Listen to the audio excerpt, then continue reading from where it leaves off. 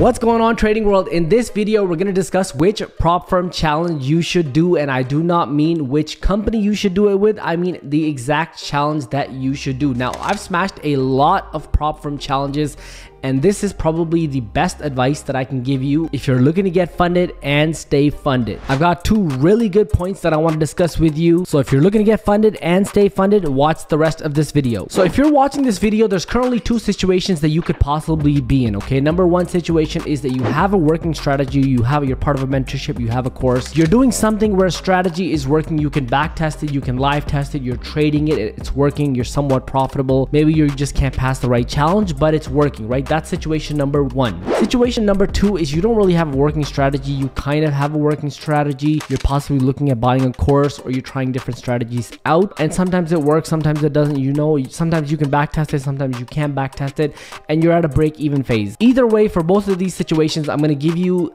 the exact challenge that you should do for option number one or option number two, because there is a difference there, okay? Now, if you are in category number one, where you have a working strategy, you feel comfortable trading, you feel like you're good with the strategy, you're good with back testing, you're good with live testing, you're just struggling with passing the challenge, here's the key advice that I'm going to give you, okay? Take the challenge that you can afford to lose 5 times in a row. All right, that means if the challenge costs $500, make sure that you can afford to lose $2,500 without it hurting your pocket. That means you can pay rent next month, you can pay for your credit cards, you can afford to go out on the weekend. It really won't have much of a financial impact in your life if you take a $500 challenge and you were to lose it 5 times in a row. You see, we still have an emotional attachment to money, so when we take this challenge, the challenge itself already is a gamble. You are expected to make 100% return on the money on the challenge that you're doing. It's extremely difficult to do, and it's extremely nerve-wracking, especially when you're putting up money that you really can't afford to lose. Now, when you take a challenge that you can afford to lose 5 times in a row, right? You can afford to lose it. You lose it once, no big deal. You lose it twice, no big deal. You pass the third time, maybe you pass the fourth time. You're going to be much more calm taking the challenge. Each loss you take is not going to hurt you. It's not going to affect you. Your heart's not going to be popping out of your chest. This is extremely important because you want to be as calm and emotionless as you possibly can when you're taking the challenge. So if this means that you can only afford to take a 10K challenge, but you really want to do 100K, that's fine. What you need to do is take the 10K challenge,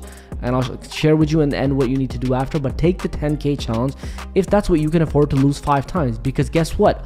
On that 10K challenge, you're going to perform much better than you would have performed on a 100K challenge, where you're going to be extremely nervous. Your heart's going to be beating. Every time you take a loss, you're going to be getting upset. Your emotions are going to be going all over the place. So for situation number one, if you have a working strategy, you feel confident with it, take the challenge that you can afford to lose 5 times in a row. I know it sounds boring, but if you really want to get ahead with this Forex funding thing, you need to follow this advice. Option number two is that you're still working on your strategy. Maybe you just joined a course or a mentorship and you're just learning the strategy, you're back testing, you haven't been able to really figure it out that well. Maybe you haven't been trading for too long, but you still want to do a challenge because you feel like everybody else is doing one. You want to get a couple of challenges under your belt. You want to maybe improve your skills via doing a challenge instead of having to trade a small, like $100 account, which can get really frustrating at times because nobody wants to play 0.01 lot sizes. So you know what, taking challenges is a great way of improving your skills. Yes, I understand. Make sure that number one, you can obviously afford to lose these challenges because you will be losing them, but advice for those people that are still working on strategy, confidence, and profitability is take the cheapest available challenge to you in the market. And from my knowledge, that challenge is a MyForexfunds 5K challenge. Okay, I have a 5% discount link you can use in the description below if you choose to. That's probably the cheapest one you can do. It's about $49. Take that challenge, treat it seriously, risk 1% per day, use the 30 days, treat it like you would be treating a $100,000 challenge, and try to use that challenge to improve your skill set, your risk management, your strategy, whatever you have to do. And then if you have to take that challenge a couple more times, what it's going to do for you is it's going to improve your skill set, it's going to improve your confidence, and eventually once you are profitable and you have a working strategy, you can move up to a challenge that you can afford to lose 5 times, and hopefully you can pass that challenge. Now, if you have actually stuck around till this part of the video, I'm going to give you guys a bonus tip.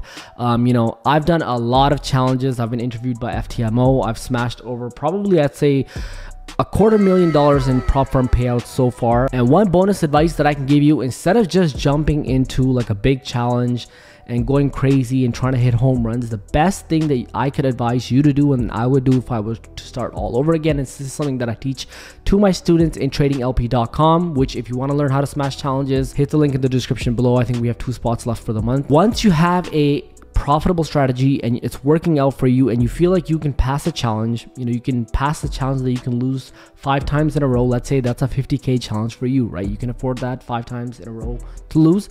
Do that challenge. Once you do that challenge, pass phase 2. Once you pass phase 2, try to aim for a 2 to 3% profit on your first month. Okay, try to aim for between even 1 to, I would say, 3%. And I always say this to all my students: as soon as you hit 2-3%, stop trading on the account and request your payout as soon as possible. What this is going to do is, number 1, you're going to get your investment back. So the money that you invested in the challenge, you will get it back in return. So you'll get that money back, and now essentially you're trading with free money, the house's money, because you've got your investment back. You can use that investment now to do another challenge, which will increase your confidence and lower the pressure that you have. The number 2 thing it's going to get you to do is it's going to get you into the mode of getting into withdrawals. Okay, what that means is you need to start creating a habit of hitting the withdrawal button. A lot of traders will make a bunch of money on a funded account, on a live account, but they'll never actually hit the withdraw button. And I remember my first mentor first told me, you need to hit withdraw as many times as possible, because subconsciously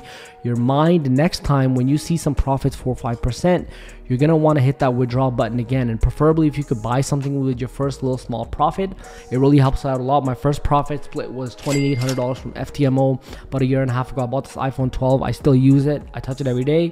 I use it to trade. I use it to post on Instagram, whatever. This is real. This was from my profit. So best advice I can give you is follow the advice that I gave you in this video.